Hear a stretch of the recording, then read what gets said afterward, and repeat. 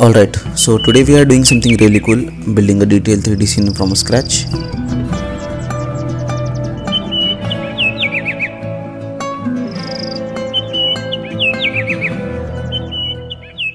I will take you through the whole process step by step and share some tricks. Let's jump straight into the Blender. So first we need to open a Blender interface. Then, as I have mentioned in previous videos, we need to add a body from Blender kit for a real scale measurement. Yeah, it's for a real life measurement and it's very important before you make any 3D environment. So moving to the tutorial. So first we gonna start with creating the ground. What will I do? I will add a plane, then and make sure we need to make a realistic ground. So first select the plane and scale it as a ground, then subdivide it. I usually do 50 or 60. It's depend on your environment detail. You can go more but I usually do 60 or 50. Then go to the edit mode and shape to the plane into a ground from by turning on the proportional editing on the top corner. Then press G and slowly shape entire ground.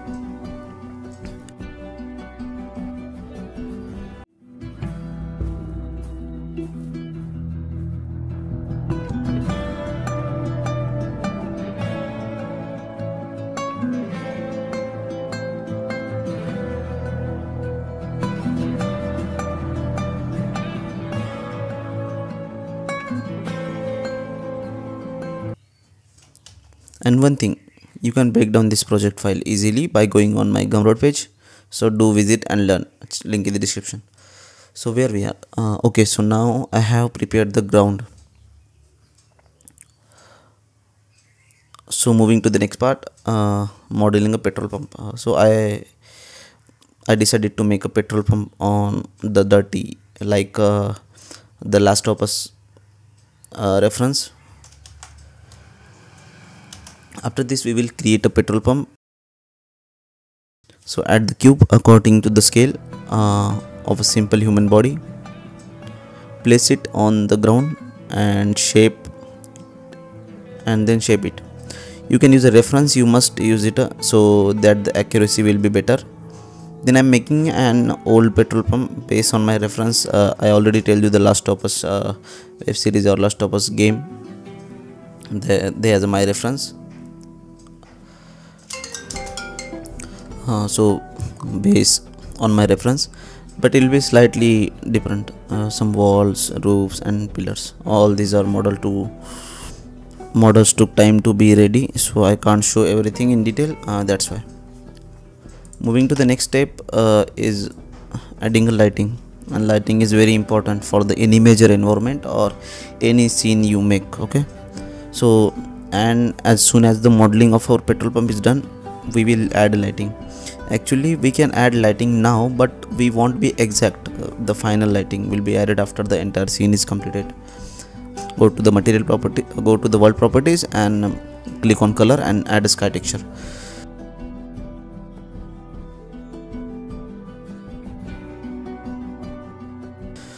So it's look a bit bright, so you need to go to the render properties, scroll down and you will find the color management.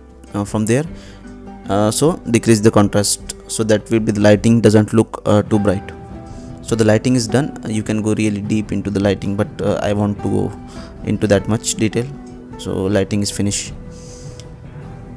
Next step is adding a texture, and texture is most important part of the all, but I use Blender kit for texture.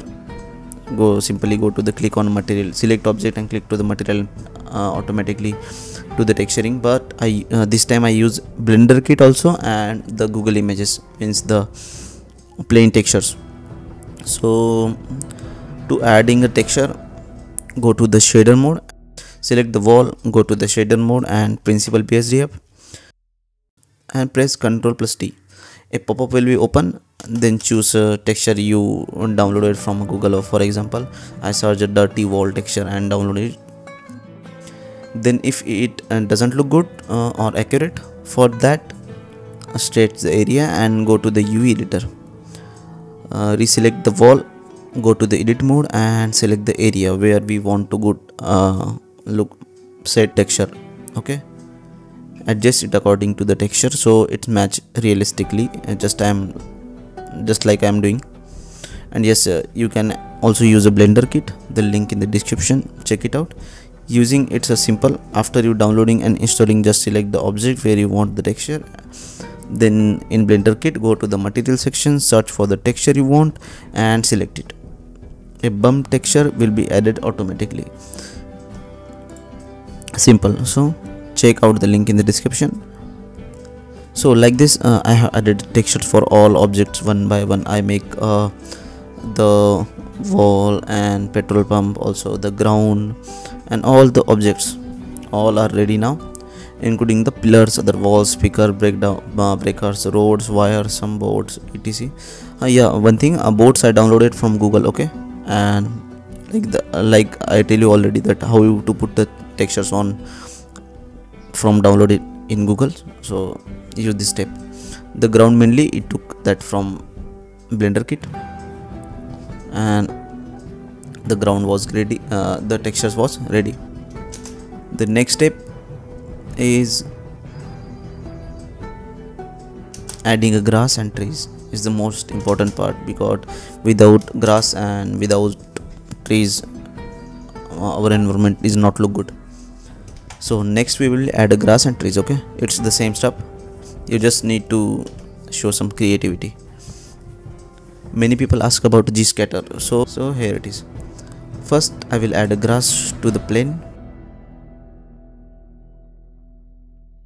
Example, the ground, then pin that the ground in G-scatter, then reselect the grass in G-scatter, click on the plus icon and grass will be scattered all over the ground. Just make sure your computer can handle it. Then go down and adjust the scale or distribution in scale or distribution. In the add layer section, go to the wet paint. Click on the add layer section and here is a wet paint, click on it and increase the strength of wet paint and paint on the areas where you want the grass to appear randomly.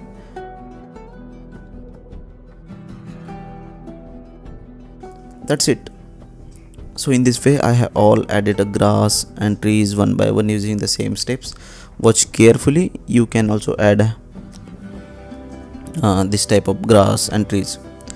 And yeah, I add one more grass, is hanging grass, is especially my name, I don't know about, it's called ivy I think so, which is called ivy. Just add it and will be automatically take a shape of any object you want. Just append, just go to the files and click on the append button and select this add-on. I will link in the description, you can download it and select it and it give you automatically shape of your objects, and you can slightly the change locations or shape. I will give some final touches. After that I made a simple animation. It's very simple animation, you can watch any videos on YouTube. It's very simple and the scene will look like this.